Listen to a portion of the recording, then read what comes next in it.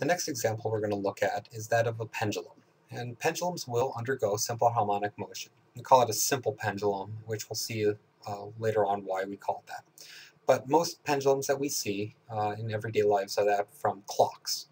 Grandfather clocks, cuckoo clocks, or in this picture, this is the pendulum that keeps the time for the clock tower Big Ben in London. So we'll see it oscillate back and forth. It's going to undergo simple harmonic oscillation.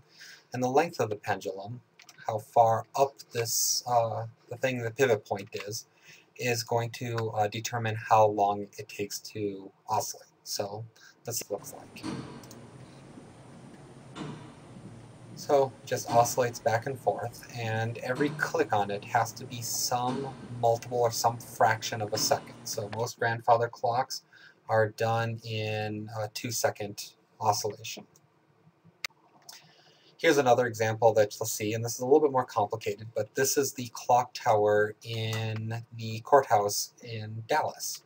And the pendulum will actually be this little guy over here oscillating. All the rest of this is just to make the clock tell the right time. And actually this part over here will actually sound the bell when it rings, so we'll actually see that.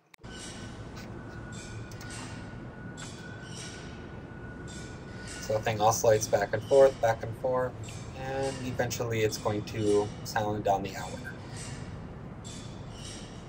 So good luck with the rest of physics and with simple harmonic oscillation.